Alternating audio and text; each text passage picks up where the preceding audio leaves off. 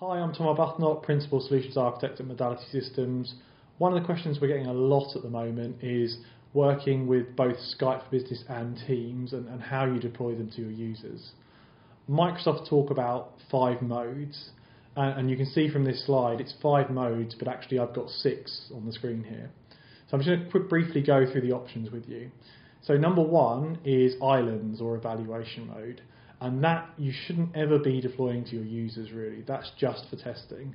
And in that mode, you have all your Skype for Business abilities, so instant messaging, calling, conferencing enabled, and you have all those abilities enabled in Teams. So you have chat, meetings, and calling in Teams as well.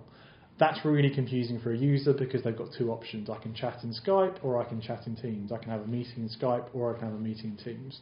So really islands I don't consider a mode for users, it's just for IT to evaluate. Then you've got your options about choosing a single experience for users. So you can go all in on Skype for Business. We're not going to use Teams for any functionality, not for calling, not for chat, not for collaboration. We're just going to say Skype for Business. So that's your Skype for Business only mode, which is equivalent to having Teams off completely. Or you go completely the other way, you can have Teams only. So you don't use or you turn off Skype for Business, your calling, your chat and your collaboration are all in Microsoft Teams. So those are your per user basis, I'm all on one platform, I'm all on the other. But you've also got 3 options for mixing the 2 for users. The first one is just to run Teams in what's called collaboration mode, or kind of in teamwork mode. So in that mode, Teams is used for chat-centric, file-centric collaboration. That's your workspace for a project. But as soon as you do an audio-video meeting or a conference call or a user call, that's still in Skype for Business. So that's Teams collaboration mode. You can take that a step further and you can have Teams collaboration mode with meetings.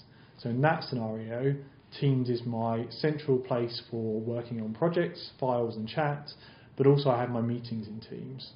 So maybe I like the new experience of Teams meetings, the plugin-less meeting join, the new codecs, the mobile experience.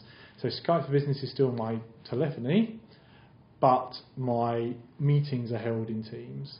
And I'd have an Outlook scheduling button in Teams and everything would be Teams for my meetings. And the third option is a relatively new one talked about at Ignite, and that's called Meetings First. And that scenario is interesting. That's specifically for Skype for Business server customers who aren't ready to go to Teams for their calling yet, but want to mix and match Teams meetings in with Skype for Business.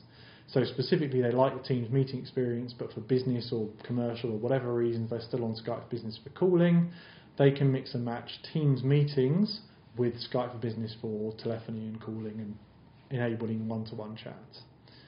So those are your options. It's really important you think about your business requirements first. So what are you going to choose? And bear in mind all of those options are per user options. So this is not a global big bang. You can pick and choose by user profile, by department, by business case. If you've got any questions about any of these or any other questions you want us to answer, just reply to this video and be sure to subscribe for the latest updates from Modality. Thanks.